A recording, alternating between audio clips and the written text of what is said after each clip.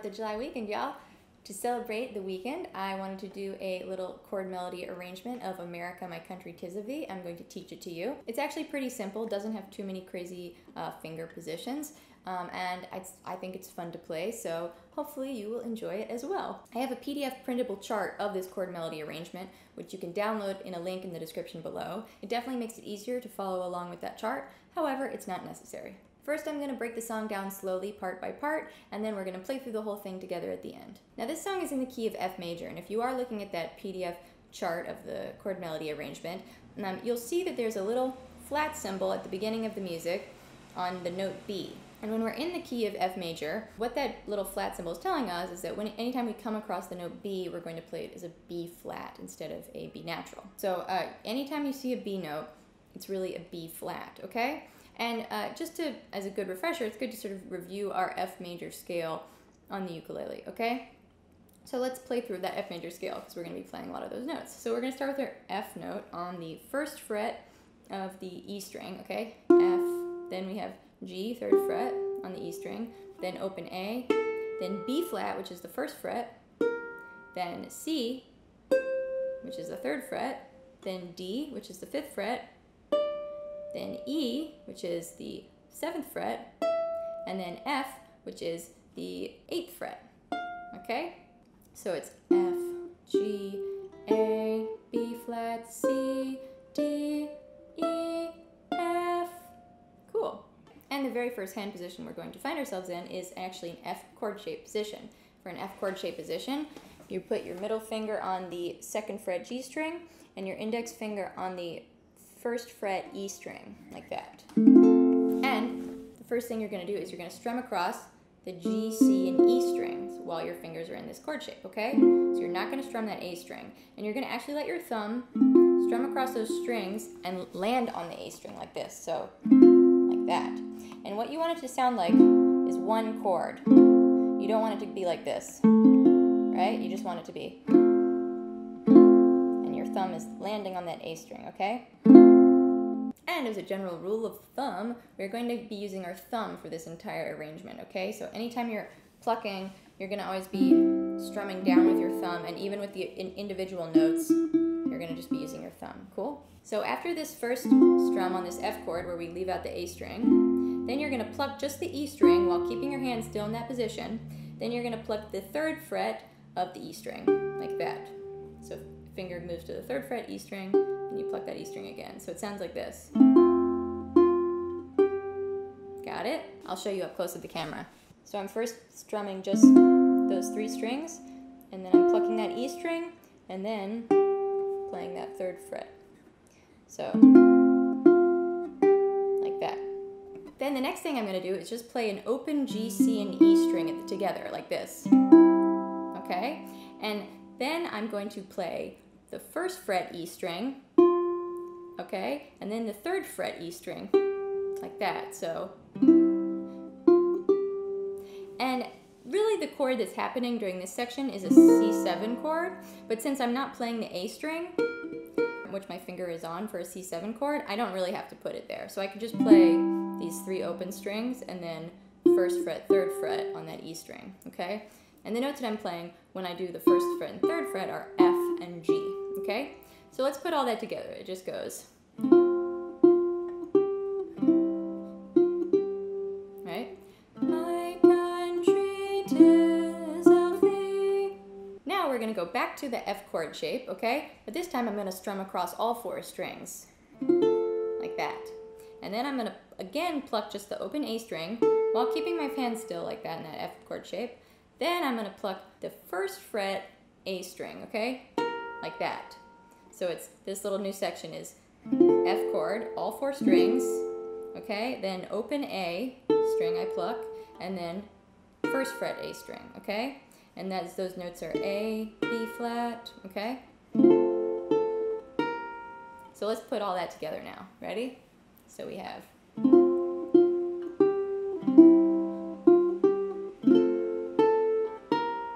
There we go. Then the next part, we're going to go back to this F chord shape, okay? And I'm going to strum across all 4 strings, okay? Then I'm going to put my fingers on the 3rd fret of the E string, okay, and just play that note, which is a G note, okay? And then I'm going to put my finger on the first fret E string, like that. And so that's G, F, okay? So this next part is F chord and then G, F. So now we're going to start from the very beginning up to this new part, okay?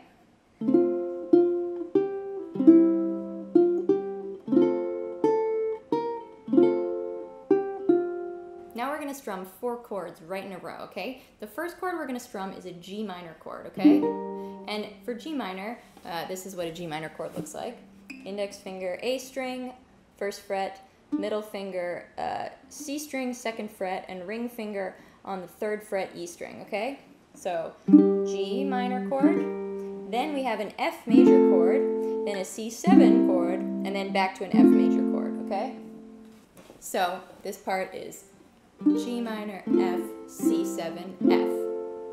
Cool. Now I think it sounds cool during this section to strum all 4 of the strings on each of those chords. But if you want to be very true to like a chord melody arrangement and make sure that the highest note is always the note in the melody, you can just strum the G, C, and E string and leave the A string out. Still doing these same chord shapes, but it would be like this.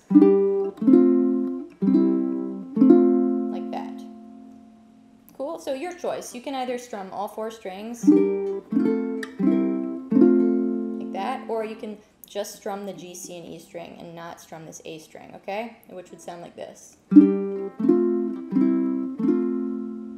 You get to choose which you prefer. So now let's start from the very beginning all the way up to this part, okay? So, starting in an F position.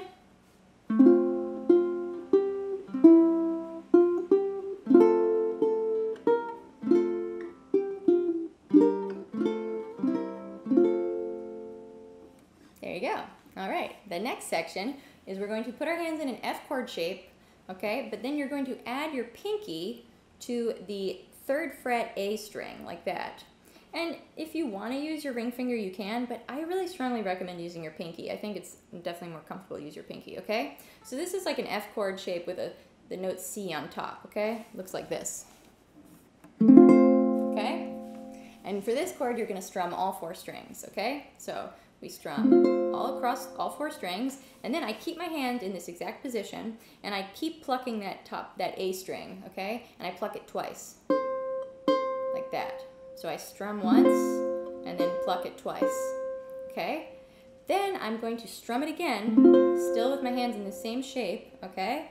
Then I'm going to put my finger on the 1st fret A string and pluck just the A string, and then I'm going to take my finger off and pluck the open A string, okay? So it sounds like, this new part sounds like this. Like that.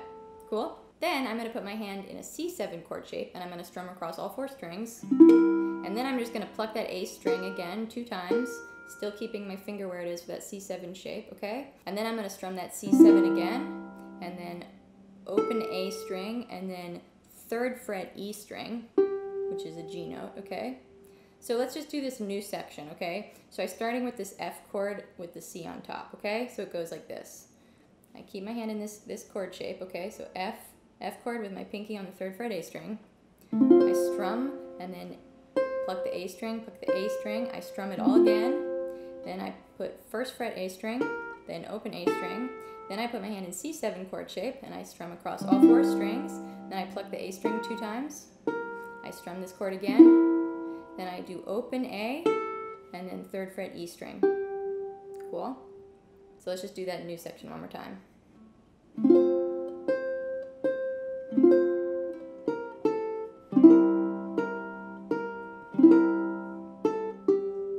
Cool. Then we're going to strum an F chord shape, okay? And then we're going to put our finger on the 1st fret A string, and then open A string, and then G, which is the 3rd fret E string, then 1st fret E string, which is F, okay? So let's just do that little measure. So we have F chord, 1st fret, open, 3rd fret, 1st fret, okay? Cool. Then we're going to strum the F chord again, okay? Then 1st fret A string, then 3rd fret A string, Okay, let's just go from this part where we have the F chord with the C on top up to what we just got through, okay? So.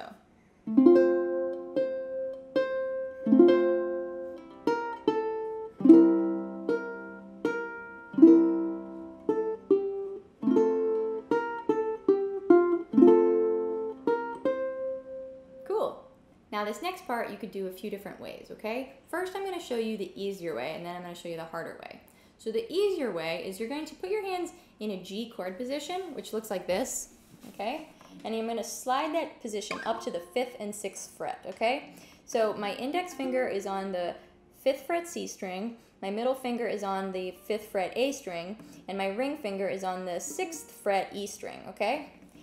And I'm going to just strum the C, E, and A string together. I'm not going to strum the G string, okay? So I'm going to strum those 3 strings, and then while keeping my hands in this shape, I'm just going to pluck the E string, okay? So it goes like that, okay?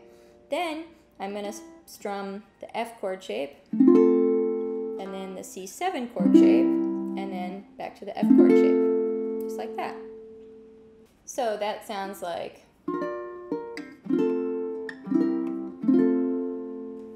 Now I'll show you the trickier way. The trickier way is you're going to bar the 5th fret, okay, with your index finger. Then you're going to put your middle finger on the E string 6th fret and your ring finger on the G string 7th fret, like that, okay? So it looks like this. And you're going to strum across all 4 strings. And then you're going to just pluck the E string without moving your hand, so like that. Then you can just lift these fingers up and keep your hand in a bar shape, and you can just strum across these G, C, and E string, okay? Like that. So not plucking the A string.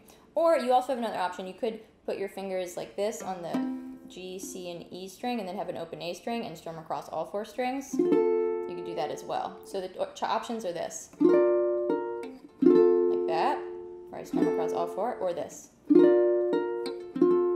where I just bar it and I just stop before that A string, okay?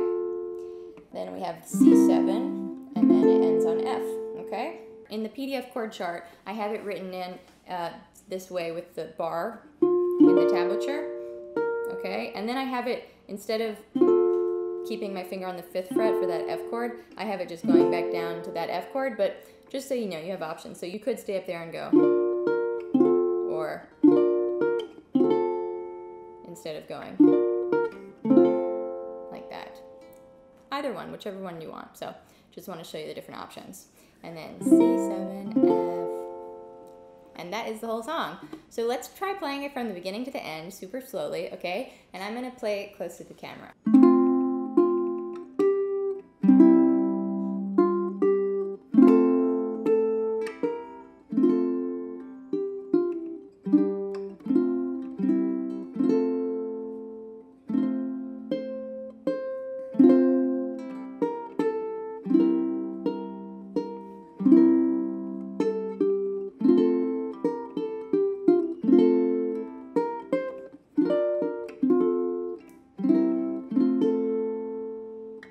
Now let's play it all together.